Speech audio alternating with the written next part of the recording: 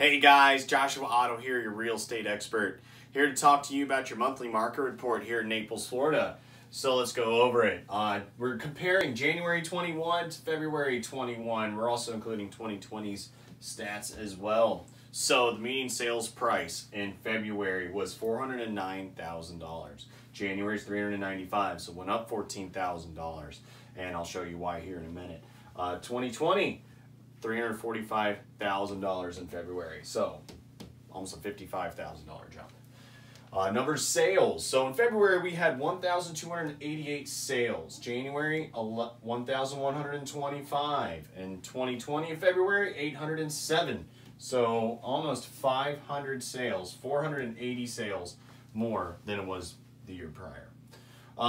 Month supply. So what does month supply mean? Month supply simply means that if no more homes hit the market with the current market conditions, the current demand, it'll take this long to run out of homes right now. 1.8 months, guys. That is super low. January, 3.4 months. That's still super low. 2020, 8 months.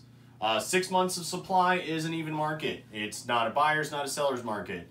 If it goes below that number, it is a seller's market. If it goes above that number, it is a buyer's market. So we are in a super strong seller's market right now, guys. If you're thinking about selling your home, now's the time to do it. There's multiple offers going on, and there's buyers that just can't find homes in the areas they're looking in.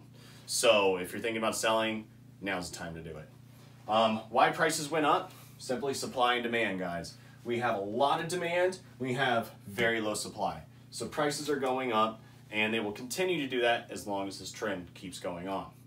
So I'm Joshua Otto. Thank you for tuning in to my market report. I'll talk to you soon. Take care.